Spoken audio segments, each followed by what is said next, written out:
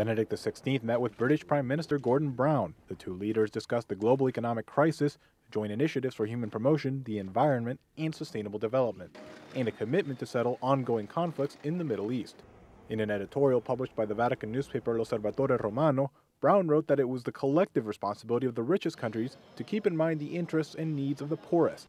The Prime Minister also discussed the world economy with his Italian counterpart, Silvio Berlusconi, in preparation for the G20 meeting of heads of state in London and the G8 meeting in Sardinia scheduled for later this year. He also spoke about the importance of working for the interests of the least fortunate and most hit by the economic crisis. There are 100 million people who have been pushed into poverty around the world as a result of this economic crisis. We are determined at the G20 and then at the G8 that the needs of that group of people who have been pushed into unemployment and poverty will be uppermost in our minds. Prime Minister Brown also invited Benedict XVI to visit the United Kingdom. A Vatican spokesperson said no trip is planned for the moment and that the invitation is being taken with serious consideration. If the Pope accepts, it would be the first papal visit to the United Kingdom since John Paul II's trip in 1982.